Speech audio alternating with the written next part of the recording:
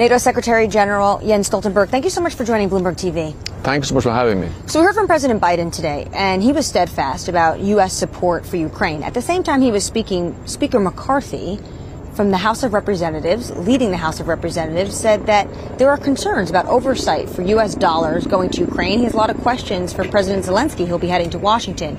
Are you concerned about the U.S. aid and U.S. support continuing to help Ukraine?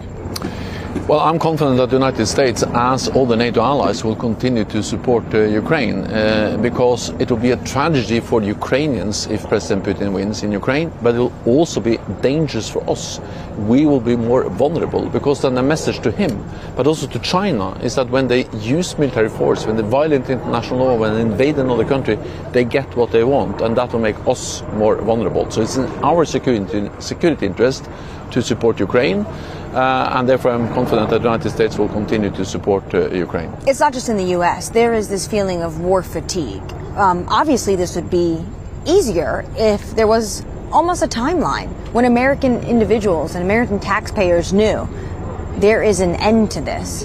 What are you seeing on the ground in terms of the counteroffensive? So first of all, what we have seen is that the support we provide to Ukraine is making a huge difference. That's the best proof that actually the weapons we are delivering actually reaches the front lines, because we have to remember where we started. At the beginning of this war, many believed, and many of us also believed, that Ukraine would fall within weeks and Kiev will fall within days. We have seen the opposite. The Ukrainians have been able to liberate the north around Kiev, the east around Kharkiv, and then the south around Kherson. And now they are... At the moment, do you think they're winning? Well, they are. They are now conducting an offensive. They are gradually gaining ground. We would like to see that go faster. But of course, they are faced with dug-in Russian defensive lines, enormous amounts of mines, and that takes time. But the alternative, not to support them, which will be much more costly for us in the long run, because then we will be more vulnerable for Russian or Chinese coercion military threats. And therefore, we have to ensure that President Putin loses in Ukraine. Is there more pressure to strike a peace agreement? It's for Ukrainians to decide when the time is right to, and when the conditions are right to sit down. So far, there are no indications that Russia wants to sit down and negotiate a just and lasting peace. So if we want peace, if we want a negotiated outcome, the best way of achieving that is to strengthen Ukraine on the battlefield, because that's the only way to convince Putin that he will not win on the battlefield, but has to sit down and negotiate a lasting peace. So the strength on the battlefield decides the strength on the negotiating table. Therefore, military support is the way to peace. I want to ask you about NATO spending. I spoke to Annalena Baerbock on Sunday, and she talked about how it was a shock with the Trump administration, not just questioning U.S. being part of NATO, but really at the foundation where Trump was after was that everyone pulled their weight and hit 2% targets. Germany is now not doing a 2% annually on their target. Has anything changed? Yes, a lot has changed. We made a decision in NATO in 2014 that all allies should spend 2% of GDP on defense within a decade. Since then, NATO allies, all NATO allies, have increased defense spending. More and more allies are reaching the target of 2% for defense.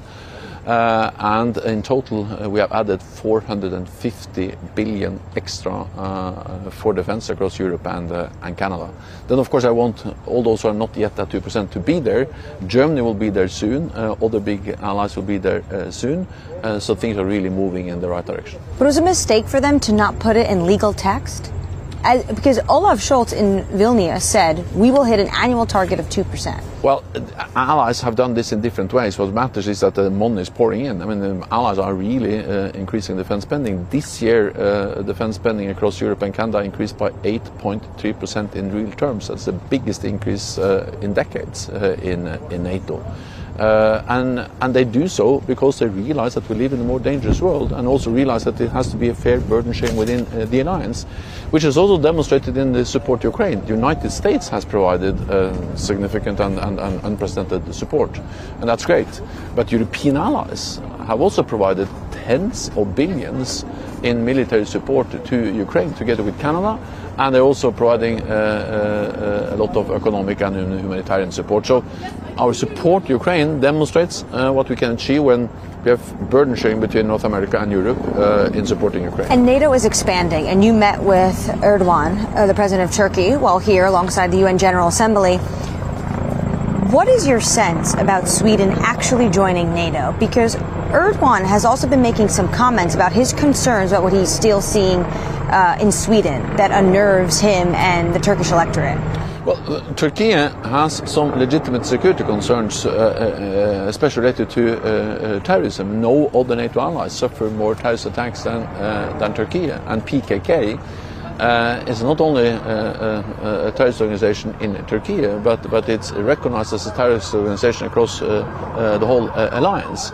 And therefore I welcome that Sweden has decided to work more closely with Turkey in fighting these terrorist organizations, and some of them are also very closely linked to organized crime in Sweden, the terrorist organizations in... But has Erdogan told you Parliament will vote on it in October? Well, Erdogan stated very clearly, both in meetings with me, in a joint statement that we agreed, and also publicly in press conferences, that they will ratify the accession protocol for Sweden, and he also stated clearly that this will happen as soon as possible, meaning that the Turkish parliament needs to convene, and they will convene later on this fall. The meeting we saw last week between Kim Jong-un and Vladimir Putin, I imagine, was concerning to you. How much do you think North Korea is really going to be supplying Russia, in the sense that do you think it'll make an impact actually on the battlefield? Well, it's a bit too early to say how much they will deliver. Any support to Russia's illegal war will be the wrong thing to do. It will be a violation of UN Security Council resolutions agreed here in New York many times. But it also demonstrates how isolated Russia is. They need to go to North Korea to get support, to try to get support. This is a big contrast to Ukraine, which receives military support from more than 50 nations. They meet in something called the Ukraine Contact Group, led by the United States, mobilizing support across NATO allies and other partner countries. So that's a big difference.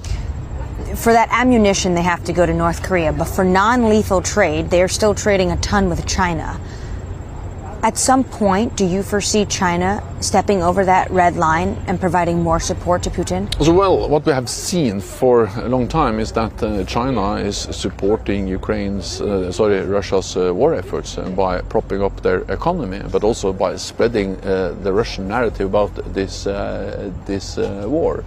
And therefore, it will be a big mistake if China also provides lethal aid, and that has been a message from the United States, from NATO allies, that they should not do that. President Biden has called Xi Jinping a dictator a number of times. Annalena Baerbock also labeled him a dictator while she was in the United States. Do you prescribe to that? Do you think NATO views Xi Jinping as a dictator? Well, we don't view China as an adversary. I have used the phrase an authoritarian country. They don't share our values. They don't believe in democracy, freedom of press, of speech, of media. And therefore we need to take very seriously when China now is becoming stronger and stronger militarily, investing heavily in new military equipment, nuclear weapons. It just demonstrates the importance of NATO, because if the United States is concerned about China, which I understand, then it's even more important to keep your friends and allies close. And through NATO, the United States has more than 30 friends and allies, and together we represent 50% of the world's military might and 50% of the world's economic might. So as long as the United States stay together with all the allies in NATO, we are safe, and we're able to deal with any threat and challenge from any country in the world. NATO Secretary General Jens Stoltenberg